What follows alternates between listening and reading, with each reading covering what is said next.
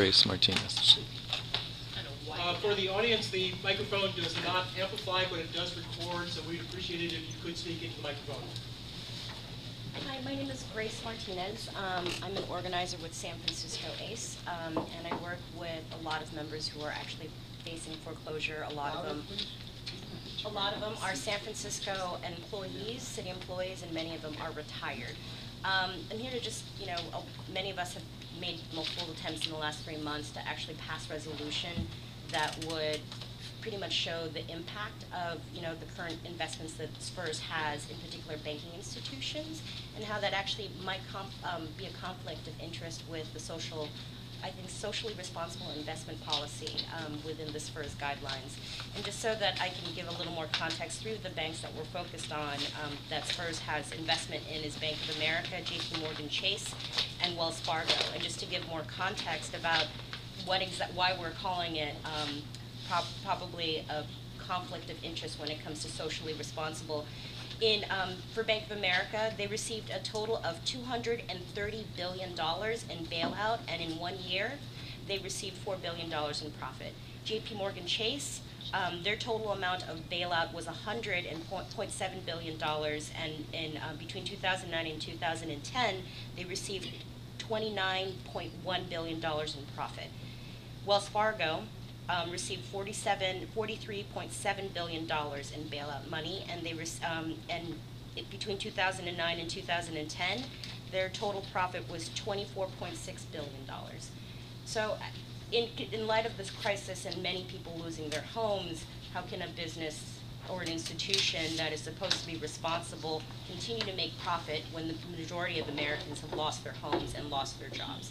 I think that's number one.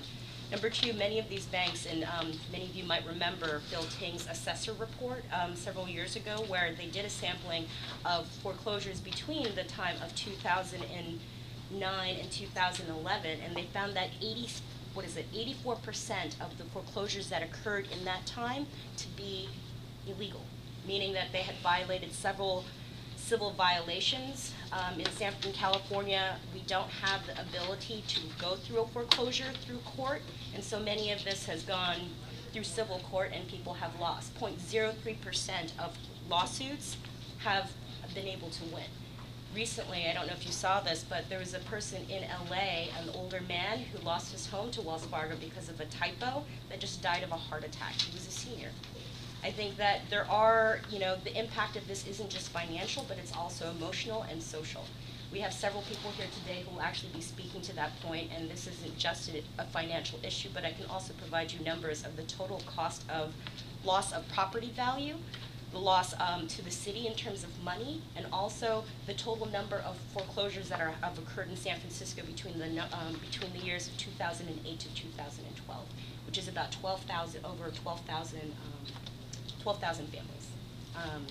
And so also, just to add to this so that you understand that this is also a really big senior and retiree issue, is AARP actually released a report early last May, citing that 50% of people who have lost their homes to foreclosure were over the age of 55. So you can imagine this is a massive senior issue. We have seniors that are losing their homes to the top 3 banks that SFERS has investments in. And so we are urging you to consider the resolution that we put in front of you. It's been 3 months. This crisis has been around for 7 years, and every minute that any institution is unable to act, to do anything, to put pressure on these banks to be socially responsible and to address a lot of the discriminatory, illegal issues that have occurred, the more people lose their homes. Thank you. Mention that you gave him the report. Yeah.